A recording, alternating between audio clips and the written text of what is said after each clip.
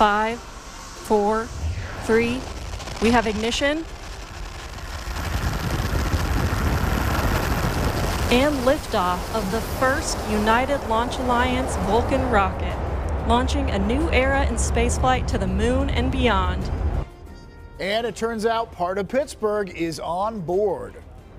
Overnight, the first U.S. moon landing mission in decades blasted off from the Cape Canaveral Space Force Station in Florida. John Shumway is here to explain the major role that Pittsburgh is playing in this mission. And this is exciting, John. Yeah, it really is. And Pittsburgh is big time involved. The United Launch Alliance launched their Vulcan Centaur rocket from Florida at 2:18 this morning. It is the first lunar landing mission since the U.S.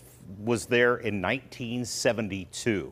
And on board, Pittsburgh's Astrobotic's first lunar lander called Peregrine. Now, the lander contains a rover called Iris, and Iris was developed by a team from Carnegie Mellon University. It will be the first university-developed student-led rover on the moon. Overnight capped off more than a decade of work and followed delays both in May and December.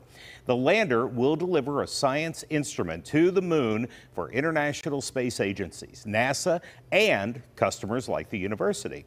It will take about 30 days for Peregrine to land. It is scheduled for February the 23rd. That's when the real work starts for the CMU team. We have 20 to 60 hours to take that golden opportunity that we've been given and turn it into something that's hopefully helpful for any other future missions.